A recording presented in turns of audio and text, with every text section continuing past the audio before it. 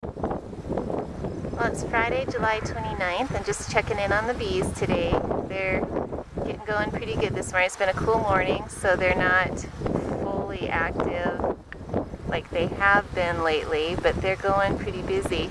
If you watch closely the ones that are coming in, some of them have bright red pollen on their legs today, which is kind of interesting. I'm not exactly sure where they're getting that from, but I love watching them come in and all the different colors of pollen that they bring in, because it's, you know, each different color is from a different kind of plant, and that means that they're going out and foraging really well and finding what's available.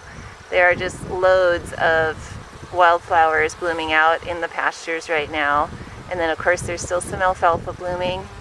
I have in my gardens, I have the mustard is blooming really good still.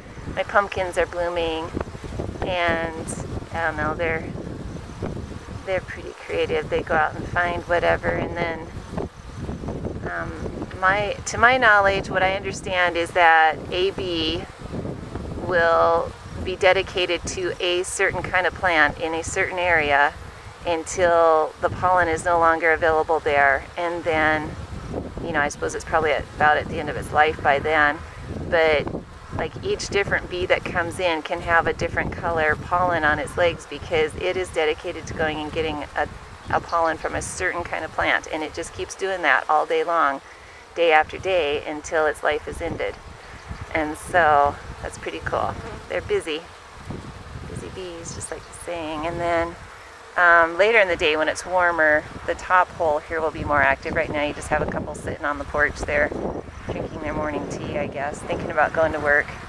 The ones in the bottom are going like crazy, and then they have some that are coming in and out that bottom spot down there where the front feeder hooks on. So hopefully everything's going well. I'm thinking maybe this weekend we'll open up the hive and do an inspection and try to get some video of that we can put out on the site.